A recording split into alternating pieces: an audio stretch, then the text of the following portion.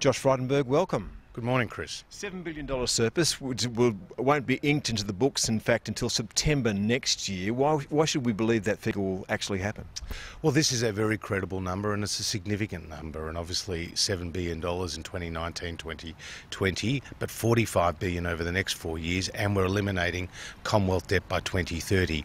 Our trajectory to this point has been a steady reduction in the deficits since we came to government, and now a $7 billion surplus. Yeah, but there are threats on the horizon. Don't you risk the possibility of being like Wayne Swan, promising something that won't be delivered? Well, Wayne Swan totally had no credibility in this regard, because he was expecting a $48 billion turnaround in 1 year, 3% of GDP. He had missed previous budget forecasts by $80 billion. What we have done is we've under-promised and over-delivered, including in the last budget we actually improved our bottom line by over $19 billion compared to what was predicted. Now, your big promise is, of course, on tax cuts, but won't Labor just see you and raise you come Thursday night? Well, we haven't heard from them that they will support the reduction in the 32.5 cent to 30 cent tax bracket. That's very significant. That flattens out and simplifies our tax system. 70% of taxpayers under our plan will be paying no more than 30 cents in the dollar. Again, that one's a long way off, though.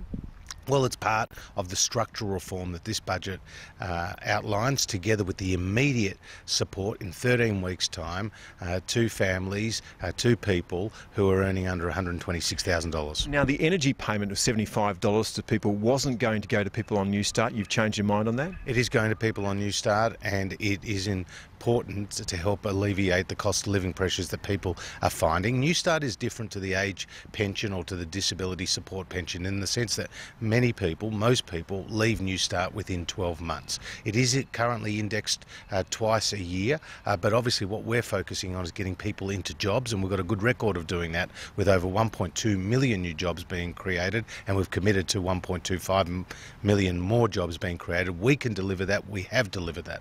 So $100 billion going on infrastructure, but again, it's $6 billion this year and $6 billion next year. Well, there are projects that are underway. We've turned the sod on the new airport in Western Sydney. We've committed $1.4 billion to Snowy 2.0 to modernise the vision of Menzies and Chifley.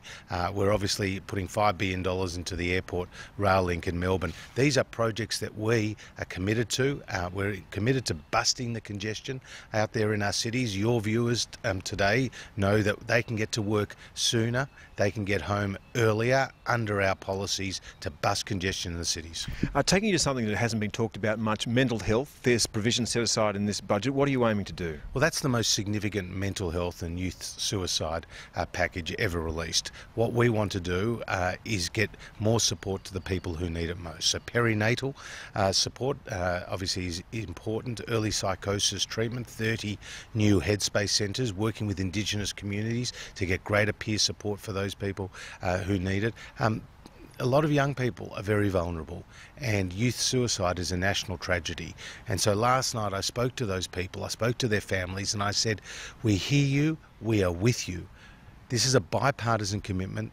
It's a national tragedy that needs to be addressed with both resources and effort. Well, some of the criticism you're getting, though, is on the National Disability Insurance Scheme. Money is being saved because it's been underspent. That helps to prop up your budget. What do you say to people who are criticising you about that? Well, we have fully funded the National Disability Insurance Scheme, Chris, and we will meet every cent of the Commonwealth commitment. This is a critical bipartisan policy. This is again helping people who need our help. There are currently 250,000 people on the scheme, 78,000 of whom have not been on disability support before. It grows to 460,000. It's a scheme in transition. But as you say, it's a demand-driven program, so the money that wasn't spent there was not because people were on the program and weren't getting support. It was just that people are still moving into the program. All right, in 4 or 5 weeks' time, we'll be at the polls, and people might think, well, both sides are offering me tax cuts. What's the difference between you and Labor? Well, we're for lower taxes. We've legislated that, and last night we announced lower taxes. Bill Shorten Shorten has a $200 billion plan for higher taxes. It doesn't matter if you're putting money into your superannuation, it doesn't matter if you're going to work, it doesn't matter if you're running a small business, it doesn't matter if you're buying a property or buying a share or renting your property, you will pay more under a Shorten-led Labor government. They believe in higher taxes. They have higher taxes to chase higher spending. That never ends well. We want people to earn more and keep more of what they earn. Josh Frydenberg, thank you. Good to be with you.